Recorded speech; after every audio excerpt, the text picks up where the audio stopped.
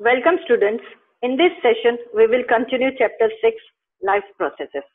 In this session, we will study about heterotrophic mode of nutrition.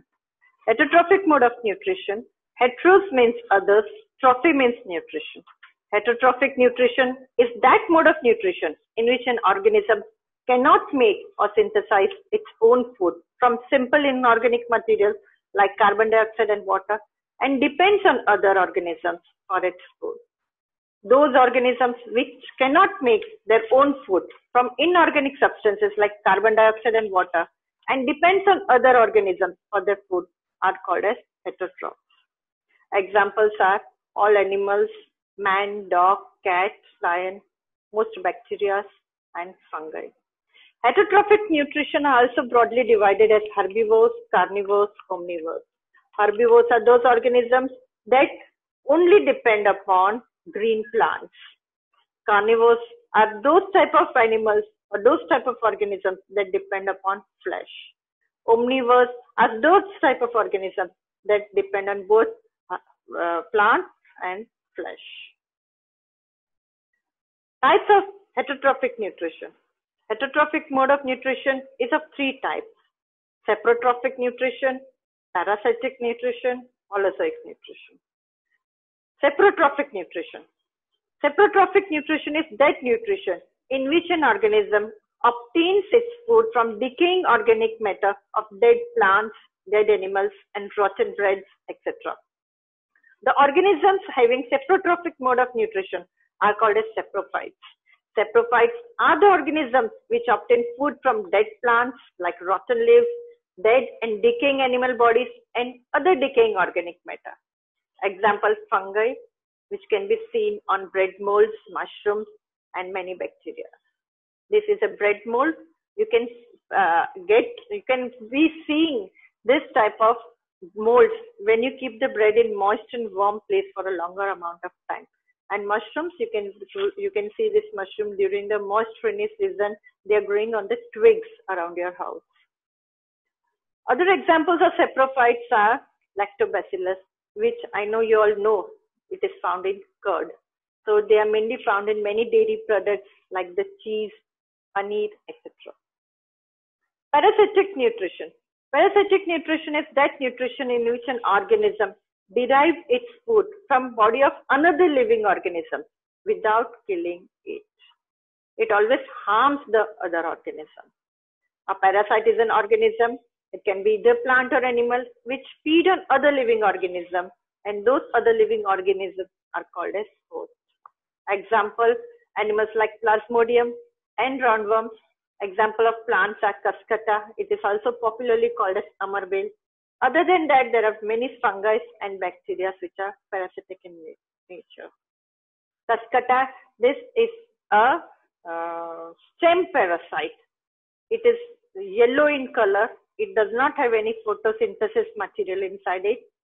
It has got suckers that enter into the host plant, and then it takes away nutrition from both the xylem and the phloem.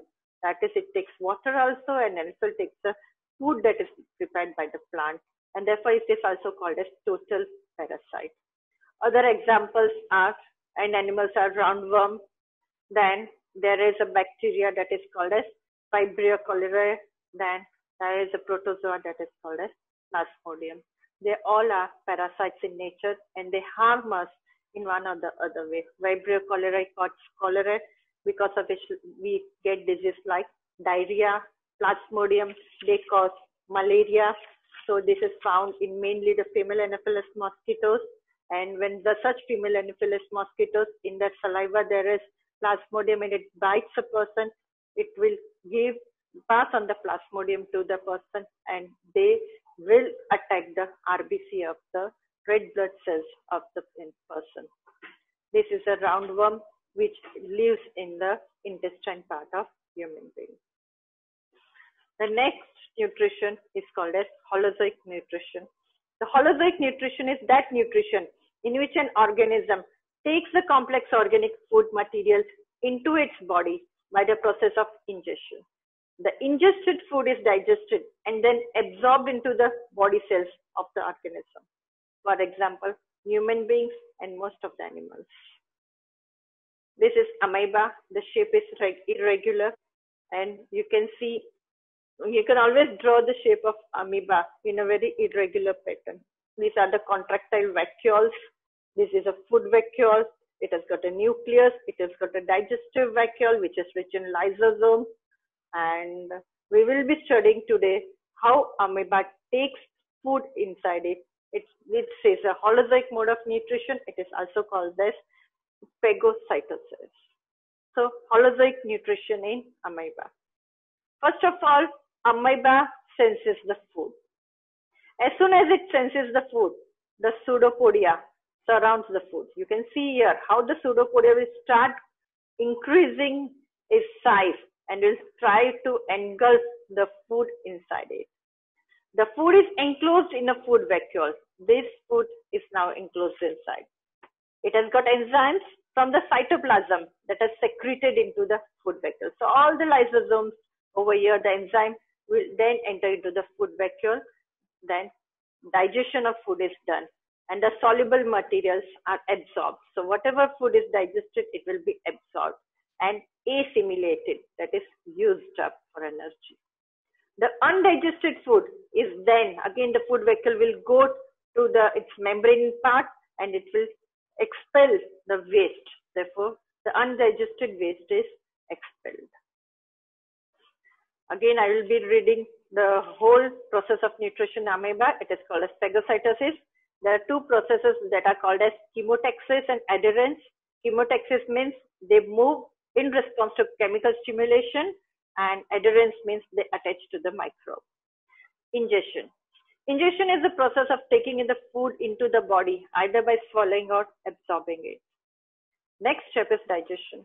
The food taken in remains in the food vacuole or gastric vacuole formed by the cell membrane and small part of the cytoplasm. Several digestive enzymes react on the food present in the food vacuoles.